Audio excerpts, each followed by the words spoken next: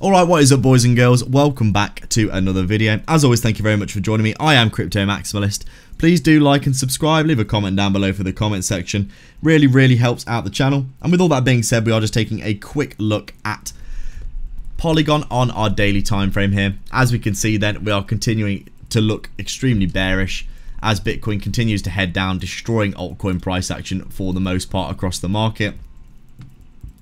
I don't think I've seen a single altcoin that I've looked at over the past few days that hasn't been extremely oversold.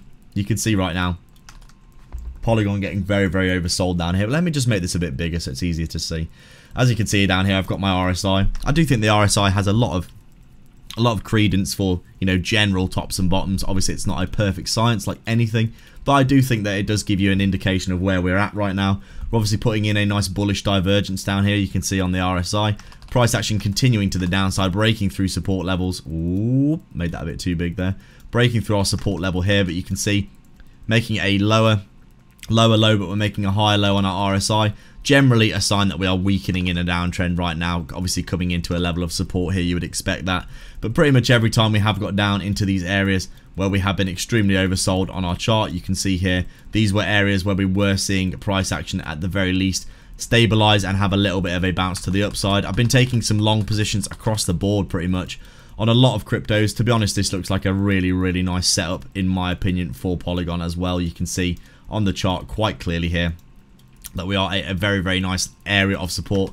That 0.23 Fibonacci level down at around 50 cents. This is historically a very strong level of support as well. You can see in this area a lot of previous levels of structure, and even though that we've broken down from this bear market support level, as you can see here, I do think we could, we could just count this as potentially a deviation, and we could easily come back inside this, just like we did with that previous level of resistance. You can see that resistance here, and here. We got that deviation up here and then back down. We could easily get a deviation of the low down here as well, do something like this and then bounce. So potentially looking at taking a long position for Polygon here. I will keep an eye out on potentially if we do see ourselves go a little bit lower, get a bit of a better entry down here, looking something like this. I'd probably be looking to take a long in and around these lows down here, fairly wide stop loss, and then just looking to come back inside of this area that we have been ranging in for the whole bear market basically. So right now Polygon looking bearish, but I think Bitcoin's probably going to see itself reverse fairly soon. If that's the case, then we'll obviously see all of the altcoins in the market get some relief. So